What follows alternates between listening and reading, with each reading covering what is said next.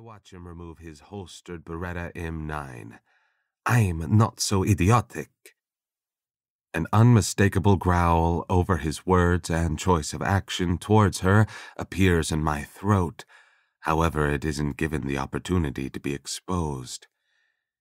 If that's the case, then you should shoot him for being incompetent.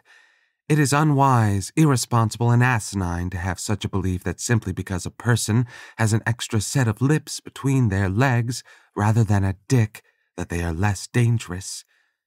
If anything, logically speaking, they are more. Unlike a man who may come at you directly, a female on a mission to kill may choose to come at you indirectly. Weasel her way into your life, your bed, your heart. Her eyes pierce mine without mercy, only to then kill you when you are most vulnerable. They have no problem lying in wait. Perplexity over how anyone can be this turned on and this uneasy at the same time joins the list of foreign emotions skulking their way down my spine. Then shoot him. Her fearless expression remains. I gesture my hand at Miko to offer her his weapon. Disbelief is hard to miss in Miko's voice. Stai scherzando? Are you joking? No. Another scoff is shoved in my face. Esse invece ti sparasi. What if she shoots you instead? Is he joking? What are the chances she'd march all the way up here in those strappy black high heels that belonged pointed at my ceiling instead of clanking against my freshly scrubbed floors to make a big production on the off chance I'd put a weapon in her hands to be the one to kill me? I have better odds on them reversing the decisions revolving around the sale of shark fins in this country, which is pathetically low and a shame. I could save so much money if certain legislation makers would just open their ears, or pockets, to be more accurate. Miko's unwavering look of concern prompts me to pull the matching weapon I have holstered, cock it, and offer it to the woman instead.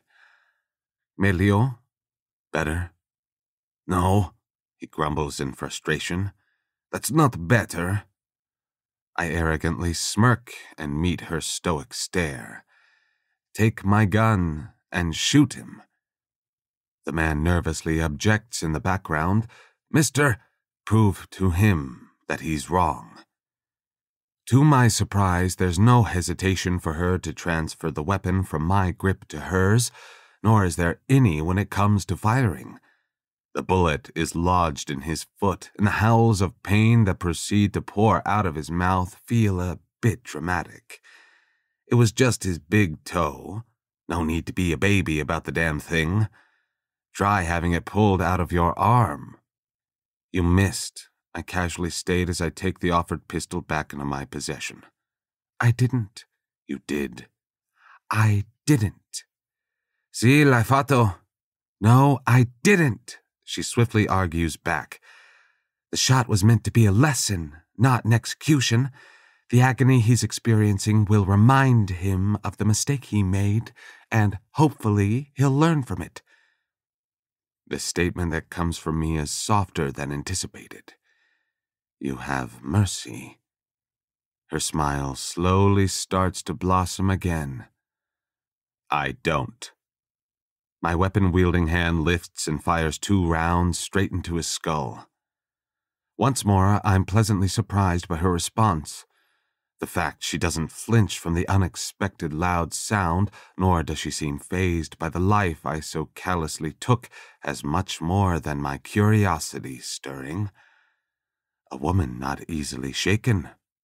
Impressive.